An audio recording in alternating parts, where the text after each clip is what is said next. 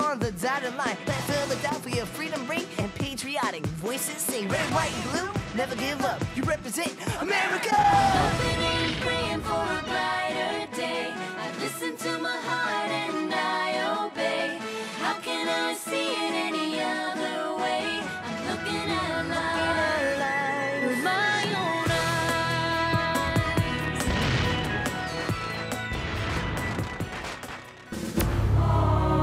Here are some exciting scenes from today's episode of Liberty's Kids. It's never been clearer to me than right now. We have got to separate from England. At Lexington and Concord, the British fired on Americans. It's time for them to get as good as they give. It's time for the first American attack on the Redcoats.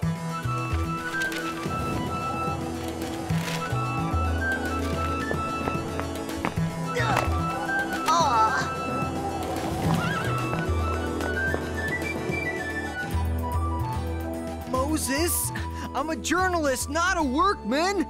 You're whatever I need you to be in order to get the Gazette to the people of Philadelphia. Yes, James. Be a proper patriot and stop complaining. Mayor's here! Hey! Oh, please.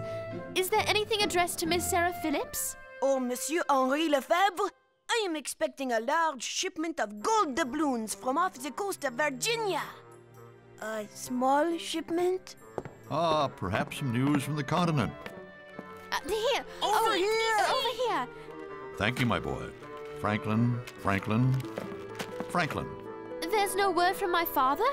I'm afraid letters from Ohio are few and far between, Sarah. This separation cannot continue. I will make a home with him in the colonies. I vow it. Nothing for me, neither? Nothing for you either.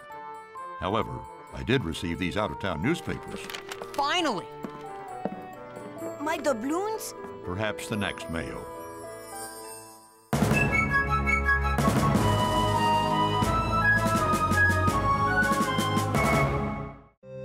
Look at this!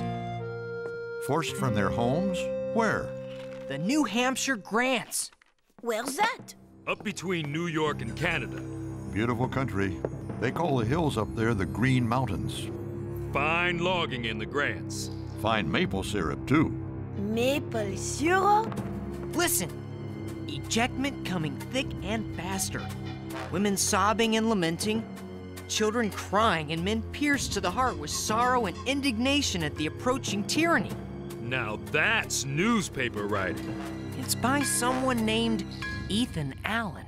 It sounds to me like Mr. Allen is hyperbolizing in an effort to inflame the emotions of potential traitors to the crown. What did she say? She said, something I wouldn't lower myself by repeating. She said, Henri, that this man Allen is a liar. He sounds to me like a patriot. He sounds to me like a loudmouth, as does someone else I know. James, Sarah, Allen might be exaggerating, but he's not lying. Allowing people's land to be taken out from under them. The Redcoats aren't using muskets this time, but they're firing a broadside at us nonetheless. I've been wondering where the next hostilities with the Crown might take place. This could be our answer.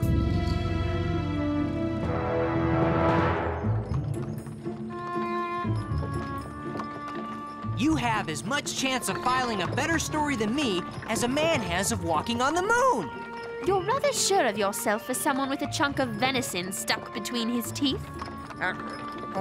Where? Oh, got it. Thanks. Look out! Oh,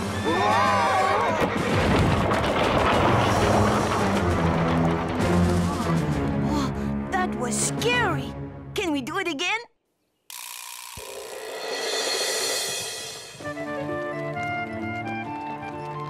This would be an absolutely lovely place for my family to make a home. Thieves!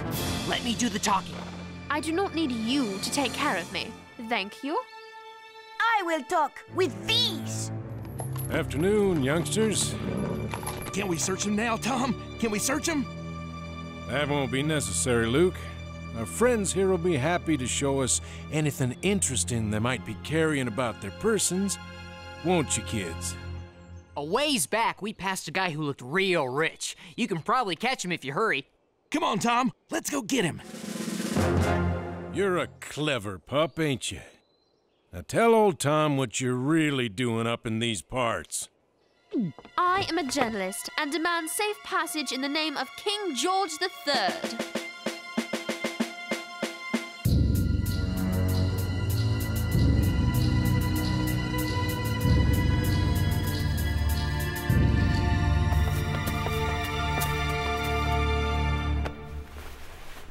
I demand to meet your leader. And I demand to meet your cook. You boys trap game in the woods and don't invite me to the feast? May I assume that you are the leader of this vile band of kidnappers and thieves? Some of the boys might take offense at your characterization, but yes, I'm their leader. My name's Ethan Allen. Ethan Allen? Ethan Allen?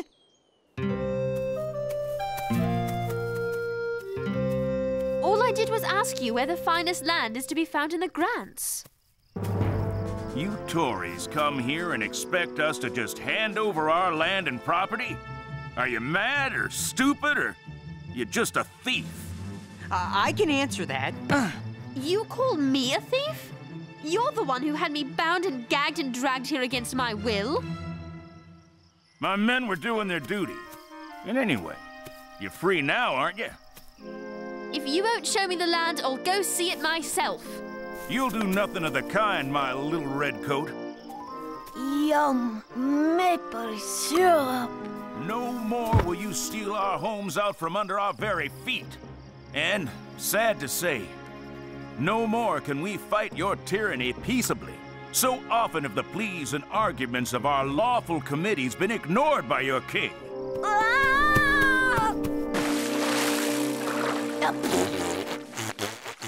Ethan, on our way here, we saw a man riding a gilded chariot. Pendrake's back. Tom Buell, boys, Pendrake's back. Pendrake? You sure? Our young scout, Mr. Hiller, saw him.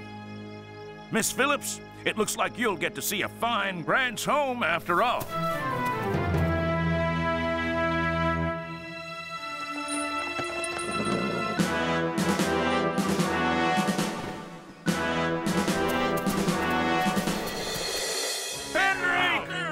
You will leave my property immediately. We cannot leave your property because we are not on your property. You, Arthur Pendrake, are a snake infesting our Eden. We ask you one more time to leave this place peaceably. In the name of the Governor of New York and the King of England, I will not budge, sir. What will he do? Better get down. Take him, boys! Come on!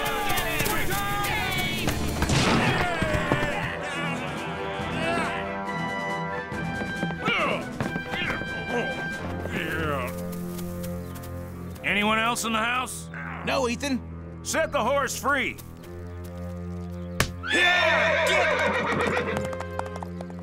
This isn't right. It isn't fair. I'm glad you're here, little redcoat. You're about to learn something about fairness. Arthur Pendrake, we the people of the New Hampshire Grants have resolved to offer a burnt sacrifice to the gods of the world. Time to burn the house. This is barbaric. If you're intent on driving this good man out, why don't you simply let the earlier occupant move back in? Let's ask the earlier occupant. Tom? If I did that, they'd just throw me and my family out again. That thief would be back.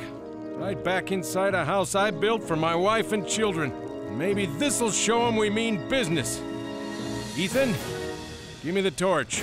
Sorry, Tom. So am I. I built this house for freedom. Now I burn it for freedom.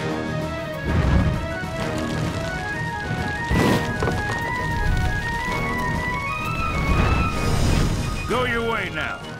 To the devil with your governor, laws, king, council, and assembly.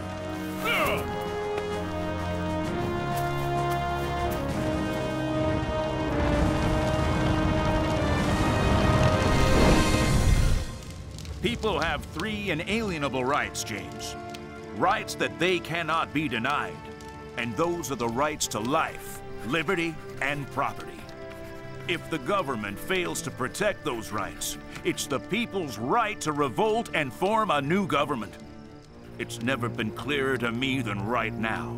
That's exactly what we have to do. We have got to separate from England. At Lexington and Concord, the British fired on Americans. It's time for them to get as good as they give. It's time for the first American attack on the Redcoats. Finally! You wouldn't dare. No more burning houses. No more Arthur Pendrakes. The Green Mountain Boys are gonna take Fort Ticonderoga in New York.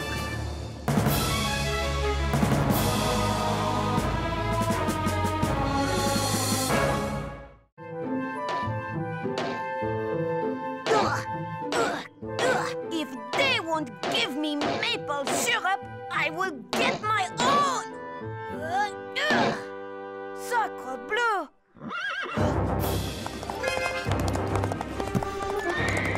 A redcoat! Violence, Colonel Allen, is never justified. It's the people's right to revolt. Just where did you get your outrageous excuse for a political philosophy anyway? Well, let me think. Ah, I remember now. That's right, Mr. John Locke from Pensford, England. Oops!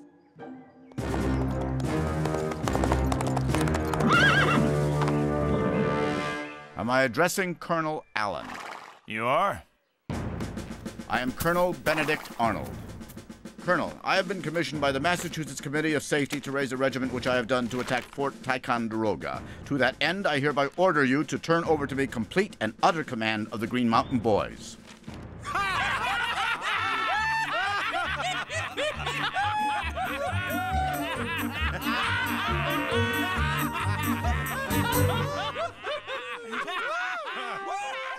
Well, Colonel, with all the respect due a man of your high rank and obvious importance, I formed this battalion, these are my men, and I'll be darned if some little red peacock is gonna strut in here and start giving them orders.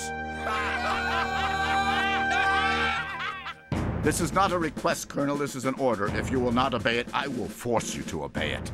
You and every single one of your so-called soldiers. How you gonna do that? Go back to your Committee of Safety? The Green Mountain Boys are serving under Ethan Allen, or the Green Mountain Boys are going home. Captain, this attack is too important to jeopardize by sniping between fellow patriots. So I'll make you a deal.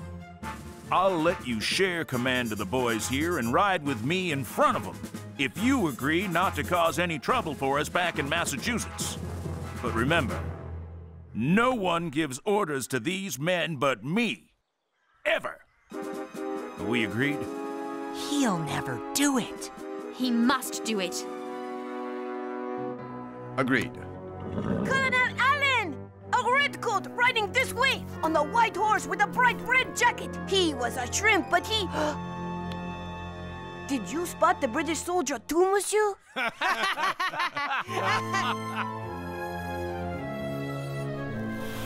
I decided to attack Fort Ticonderoga for 2 reasons. First, it's cannon. If we can capture the British cannon, with all due respect to you, miss, we can transport them to Boston. And send those redcoats halfway back to England with their own artillery. Second, if we control Ticonderoga, we control the main waterway into the colonies from Canada. And then, my boy, nothing goes on, in, or out of that water unless we Americans say it does. Now, our spies tell us there are only 50 or so British soldiers defending the fort. But we're expecting a heck of a fight anyway. And let me say one thing to the good people of Philadelphia. Brothers and sisters, there ain't one Green Mountain boy on God's green earth who ain't prepared to meet his maker up there in that fort. Because, Miss Phillips, every man here, no matter how uncouth, how rough, how rude, is profoundly committed to fighting for America's freedom to the last beat of his heart. Colonel Arnold, I wonder if I might ask you a favor? Yes, Miss Phillips? Colonel, I request permission to join you and the Green Mountain Boys in your attack on Fort Ticonderoga. Might I be permitted to accompany you on your attack?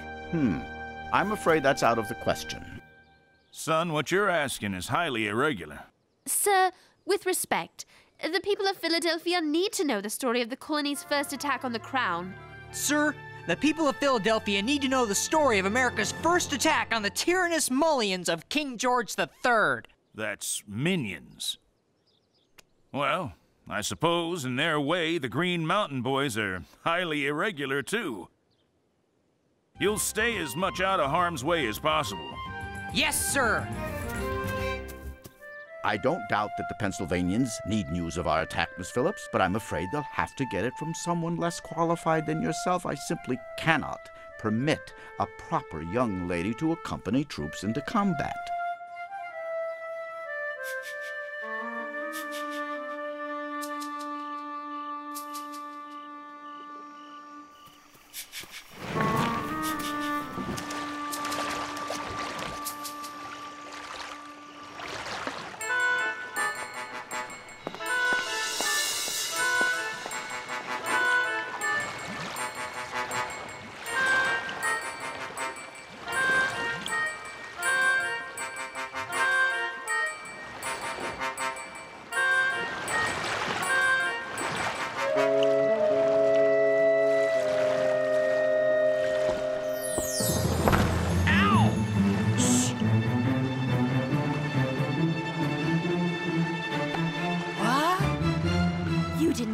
Think you'd be the only one getting this story, did you?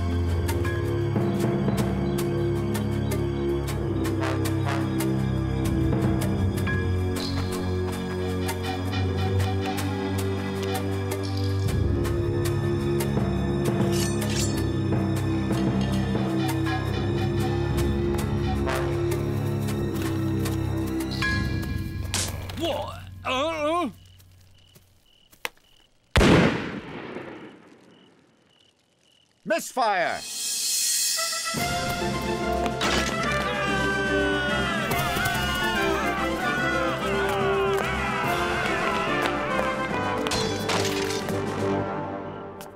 Mercy, sir, mercy! Take me to your commanding officer. Now! All right, all right.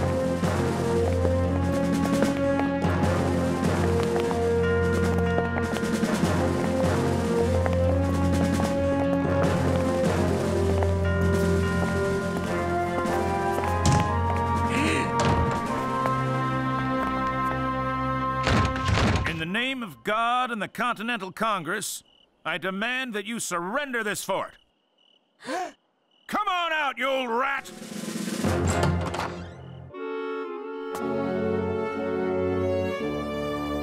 My sword, sir.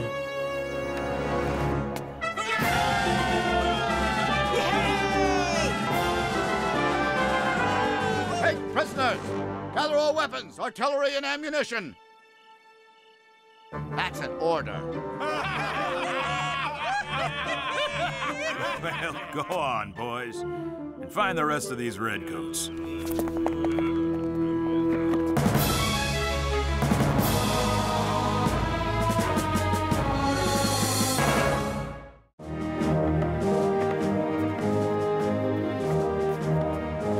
Gather the artillery, collect the cannonballs and musket shot outside.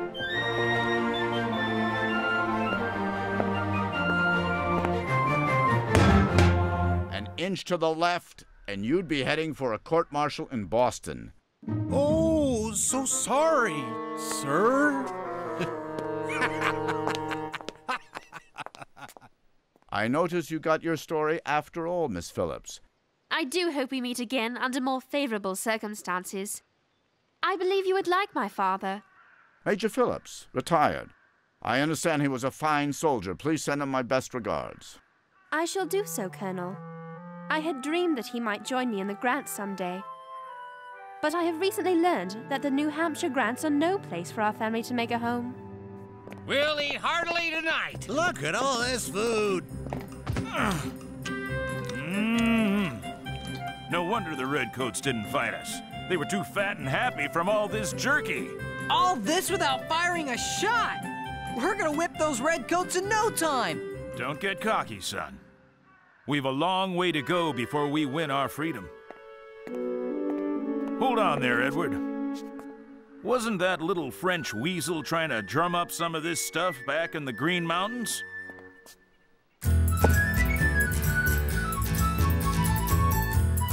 Dr. Franklin will put my story on the front page.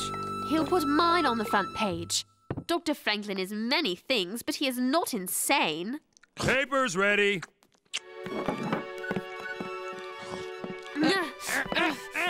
Who got the front page? You both did. I never thanked you for not giving me away on the boat that night. I had to let you write that story. How else could I prove that mine was superior? Spell superior. Gee, these flapjacks look good. Oh, I imagine they are.